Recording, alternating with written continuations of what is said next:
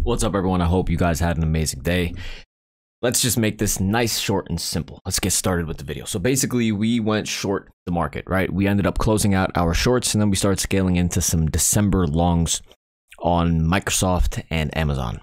And the reason for that is because we could clearly see a lot of weakness in the market, but it feels still very, very weak. It still feels like we can still fall a bit lower.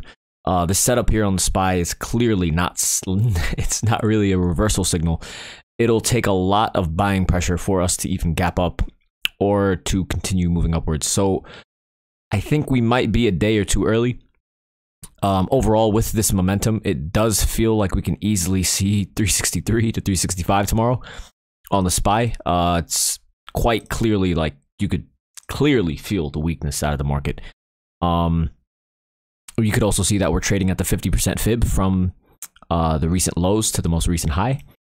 So that is really like the most important thing at the moment. Once we break down below this 50% FIB, which is most likely going to end up happening, honestly, I would be shocked to see us rally up from here.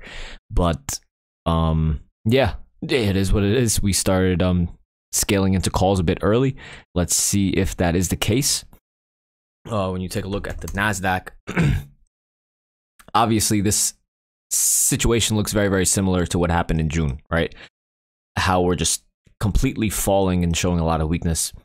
But if we do have another, maybe Friday and then Monday we show some more weakness, then we can maybe get into some calls then. But for now, things do continue to look a bit weak. The MACD is very, very oversold on the NASDAQ, and we're basically back to this 260 level where we were before. And yeah, from here, it's just going to be heavily dependent on the SPY and also the IWM. So the IWM is maintaining support at the 20 EMA. You can see that it's still outperforming very clearly the NASDAQ and everything else.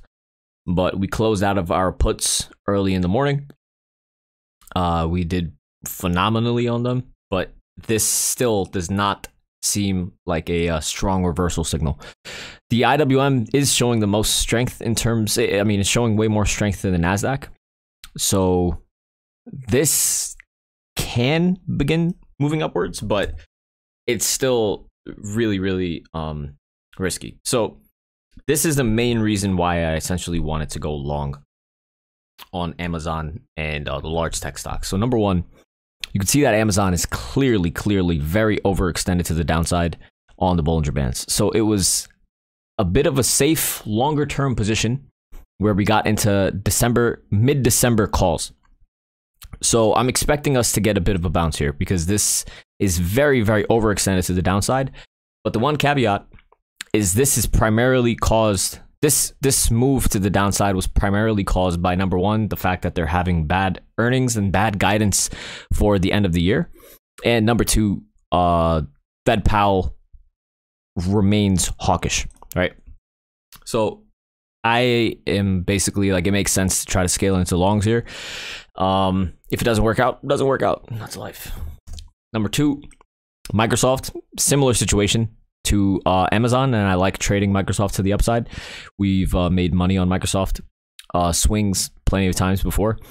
So there's that. The other thing is that Google is also very overextended to the downside. I wanted to go long on Google, but Pelosi closed out her calls a few weeks ago on Google prior to the earnings.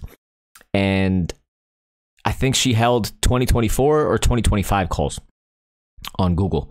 She bought them in months ago, actually. So the fact that she sold them means that there's a bit more room to the downside. But my point is that to see all of these large trillion-dollar companies very, very algorithmically overextended to the downside is grounds for a potential bounce to the upside. And that is essentially my thought process for getting into something in December.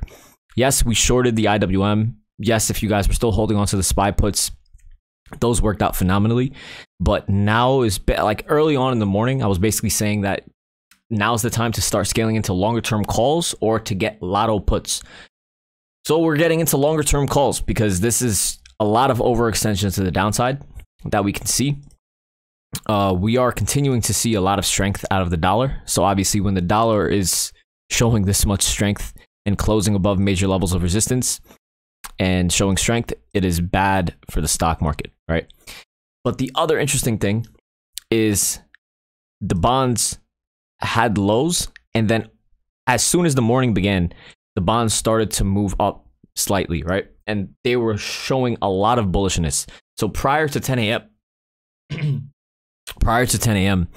the bonds began to show a lot of strength. And that was a good sign that the news that came out at 10 a.m. was going to be basically cause the market to show some strength intraday. But it's a good sign, essentially, that the bonds wicked below these levels of support, and now we have to see if the bonds can continue upwards. The other interesting thing is the VIX is actually falling lower, right? So back in June, when we were basically capitulating and showing a lot of weakness, the VIX was shooting up right here, right? So you can see that the VIX, June 9th, 10th, and 11th, you know, we were skyrocketing here on the VIX. But, you know, so similarly, we fell very, very sharply on the SPY, but we are not really that's not translating into the VIX. So over here, on the SPY, when we were showing a lot of weakness, the VIX was shooting up. But, you know, we're similarly showing a lot of weakness, but yet the VIX is actually falling in volatility. So, it's a lot of interesting stuff going on, essentially. So we have to basically see if the market is trying to even itself out. Of course, I was also showing that the lower Bollinger Bands are falling lower. So this falling and breaking down below support on the VIX can lead to more volatility. Basically, the VIX falling lower. And if the VIX continues to fall lower, that should be bullish for the stock market. But seeing as the dollar is skyrocketing, and seeing the just heaviness out of the equities market, it is starting to get a bit interesting. So it's tough to say exactly what's going to happen. Overall, we should just play how the bonds and the dollar are essentially moving. The bonds are basically like they wicked below support and they came back up to support and closed above it. But the dollar is showing a lot of strength.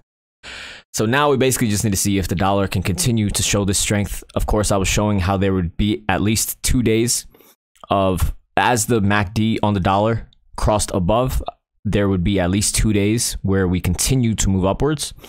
So we crossed above over here. This is the 2 days. So now let's see if we can continue moving upwards. If the dollar starts to fall tomorrow, then that should be very, very good for the stock market. We should get a retest of 373 to 374 on the SPY.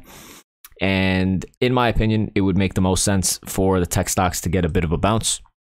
But of course, that's not really guaranteed. The other thing that we also have to take into consideration is that next Tuesday, we have elections.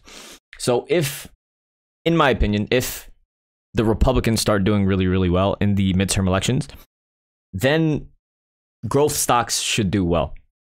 But, you know, of course, let's see how that turns out. Not 100% guarantee. But a lot of it should be pretty fun to see what happens in the market over the next few weeks. This is historic times. And yeah, we're just going to have to take this one day at a time. Pretty fun nonetheless. Hope you guys had an amazing day. I'll see you guys tomorrow, bright and early, to end the week. Thank you, and have a good one.